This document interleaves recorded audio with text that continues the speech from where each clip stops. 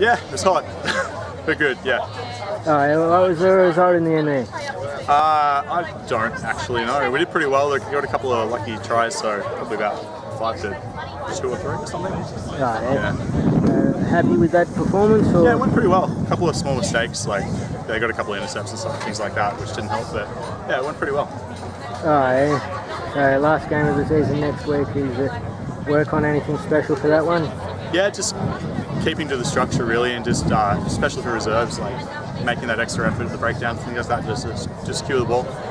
Yeah. Alright, who you got next week? Maroochydore for A's and, I don't know, for reserves. Alright, so obviously back here. Yep. Yeah, must be looking forward to a home game with us. Yeah, no, yeah, it'll be good. It'll be good not to travel. Yeah. So, had many guys out this week, or?